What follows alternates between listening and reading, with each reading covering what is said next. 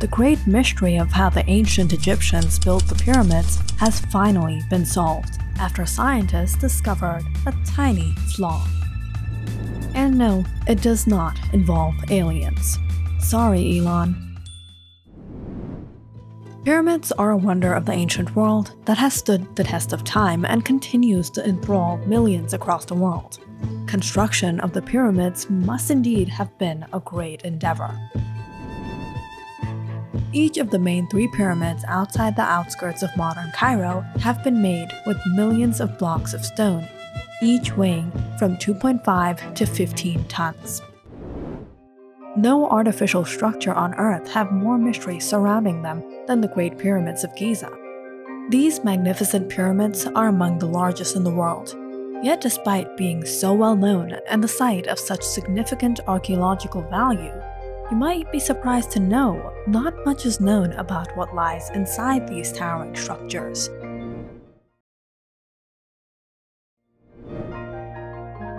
And considering they were built more than 4,000 years ago, the exact technique of construction remains a mystery as modern-day equipment was not available at the time. Simple questions like exactly how they were built, and even why, continue to remain a source of debate among scientists. Technology is finally on its way to uncovering some of the secrets of the dead within. So, let's take a closer look at these pyramids and its history to solve this mystery. Built during a time when Egypt was one of the richest and most powerful civilizations in the world, the pyramids and their massive scale reflected the unique role that pharaohs played in ancient Egyptian society. During the 3rd and 4th dynasty of the Old Kingdom, Egypt enjoyed tremendous economic prosperity and stability. Kings held a unique position in Egyptian society. Somewhere in between human and divine, they were believed to have been chosen by the gods themselves to serve as their mediators on Earth. It was in everyone's interest to keep the king intact even after his death, when he was believed to become Osiris, god of the dead. The new pharaoh in turn became Horus, the falcon god who served as protector of the sun god, Ra. Ancient Egyptians believed that when the king died, part of his spirit, known as Ka, remained with his body. To properly care for that spirit, the corpse was mummified, and everything the king would need in the afterlife was buried with him, including gold vessels, food, furniture, and other offerings. The pyramids became the focus of a cult of the dead king that was supposed to continue well after his death. Their riches would provide not only for him, but also for the relatives, officials, and priests who were buried near him. From the beginning of the dynastic era, 2950 BC, royal tombs were carved into rocks and covered with flat-roofed rectangular structures known as mastabas, which were precursors to the pyramids. The oldest known pyramid in Egypt was built around 2630 BC at Saqqara for the 3rd dynasty's king Djoser. Known as the Step Pyramid, it began as a traditional mastaba but grew into something much more ambitious. As the story goes, the pyramid's architect was Imhotep, a priest and healer who some 1400 years later would be deified as the patron saint of scribes and physicians. Over the course of Djoser's early 20-year reign, pyramid builders assembled 6-stepped layer stones that eventually reached the height of 204 feet. It was the tallest building of its time. The Step Pyramid was surrounded by a complex of courtyards, temples, and shrines where Djoser would enjoy his afterlife. After Djoser, the stepped pyramid became the norm for royal burials, although none of those planned by his dynastic successors were completed. The earliest tomb constructed as a true pyramid was the Red Pyramid of Dashur, one of the 3 burial structures built for the first king of the 4th dynasty, Neferu. It was named for the color of the limestone blocks used to construct the pyramid's core. No pyramids are more celebrated than the Great Pyramids of Giza, located on the plateau of the west bank of the Nile River, on the outskirts of modern-day Cairo.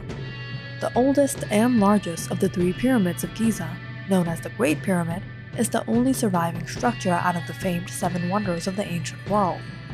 It stands 481 feet tall, and it alone took an estimated 20 to 30 years to build in the 4th dynasty.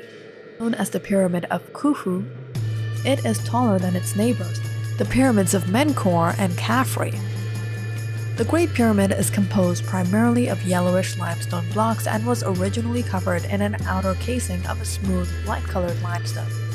This finer limestone eroded and was carried away in later centuries. The material can still be found in the inner passages. The interior burial chamber was built of huge blocks of granite.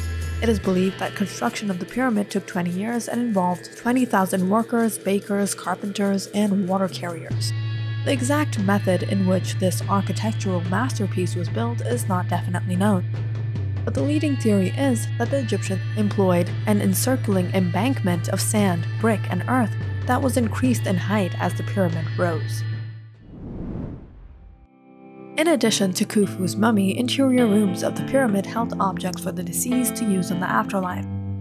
King Khafre, the grandson of Khufu, built the Great Sphinx, which was carved from a single block of limestone left over in a quarry used to build the pyramids.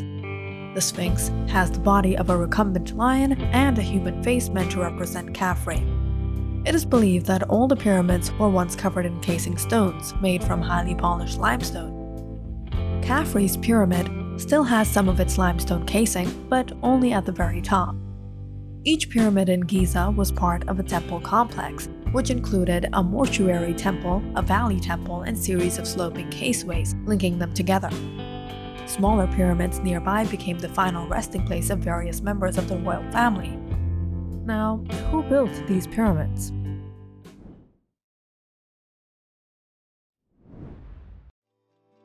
Though some popular versions of history held that the pyramids were built by slaves or foreigners forced into labor, skeletons excavated from the area show that the workers were probably native Egyptian agricultural laborers, who worked on the pyramids during the time of the year when the Nile River flooded much of the land nearby.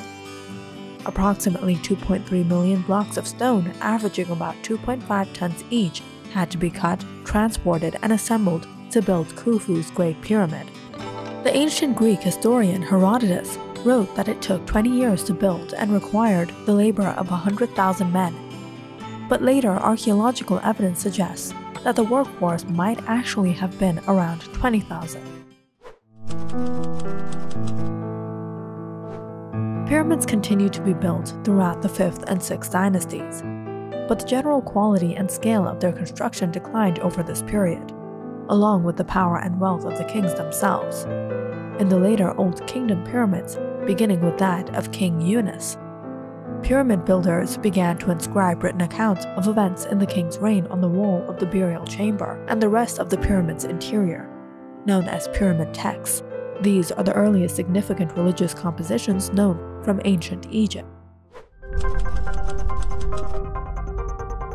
Tomb robbers and other vandals in both ancient and modern times removed most of the bodies and funeral goods from Egypt's pyramids and plundered their exteriors as well. Stripped of most of their smooth, white limestone coverings, the Great Pyramids no longer reach their original heights. Khufu's, for example, measures only 451 feet high. Nonetheless, millions of people continue to visit the pyramids each year, drawn by their towering grandeur and the enduring allure of Egypt's rich and glorious past. On November 26, 1922, archaeologists led by Howard Carter and Lord Carnarvon stumbled upon the mummified remains of King Tutankhamun, known as King Tut for short, in the Valley of Kings in Luxor, around 320 miles south of Giza. The remains, like most of those found in the Valley of the Kings, were buried pyramids but beneath the sand not too far from the tombs of King Ramses VI. They found his tomb and remains in pristine condition, incredible considering that the location of his tomb had been unknown for over 3,000 years. At the time, most of the ancient Egyptian tombs had already been discovered. The discovery of his mummified body and the thousands of priceless artifacts within the 4-room tomb catapulted Carter and Tut into fame.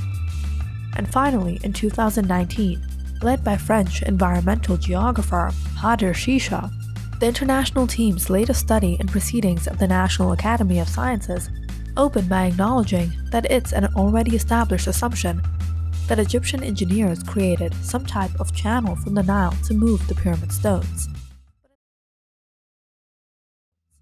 But until now, historians didn't have evidence of when, where, and how these ancient landscapes evolved, the paper's introduction explained. The investigators studied 5 sediment samples extracted from the Giza floodplain in 2019 to analyze pollen-derived vegetation patterns and reconstruct an 8,000-year fluvial history of the Nile in the area. Combining this work with previous studies into rock layers around the pyramids, they found that a lost tributary remained at a high water level during the reigns of Khufu, Khafre, and Menkaure. Reporting on the study, the New York Times noted that the origins of the team's discovery could be traced even earlier to 2013, when papyrus scraps turned up around the Red Sea. These previously unknown documents described an official named Merer attempting to ship limestones to Giza along the Nile. Shisha told the Times, "When I read about that, I was so interested because this confirms that the transports of the pyramid's building materials were moved over water." Moreover, researchers discovered evidence of many fossilized pollen grains from flowering grasses and marsh plants. Both usually line rivers and lakes, thus providing evidence of sustained water levels at the Khufu tributary. Shortly after King Tut's rule, those levels dropped. The land dried out completely 6 centuries before the Common Era, leaving a mystery behind, one that is now perhaps closer to being solved. If you liked our video, don't forget to subscribe and follow our channel for more videos like this one.